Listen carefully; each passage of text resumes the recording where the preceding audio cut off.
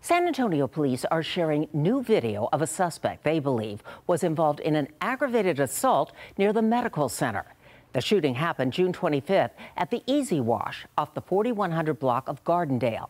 They are asking for the public's help to identify the man. KENS 5 reporter Vanessa Croy joins us live with more on the case. Vanessa? Well, Deborah, video from the crime scene that night shows the violence that happened in that parking lot. Over 20 bullet casings left behind in the aftermath of that shooting, and a victim left fighting for his life in the hospital. And that new video shows the moments leading up to the shooting and the man that police believe is the shooter. Take a good look at this video. San Antonio police say this man shot multiple rounds in this parking lot. And just moments before the shooting, surveillance video shows the suspect as he walks inside the Easy Wash. It appears he may be looking for someone inside. Parked right outside those doors, you can see the car that victim was sitting in, moments before he was shot in the head.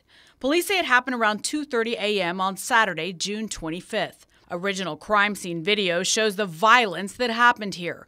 Over 20 rounds fired, bullet casings littering the parking lot, and at least 8 shots fired into the victim's car. Police say the 42-year-old man was shot in the head and taken to the hospital with serious injuries. And tonight, police say this man could be the shooter. Investigators say the suspect was also seen with the driver and passenger of another red car in the parking lot that night.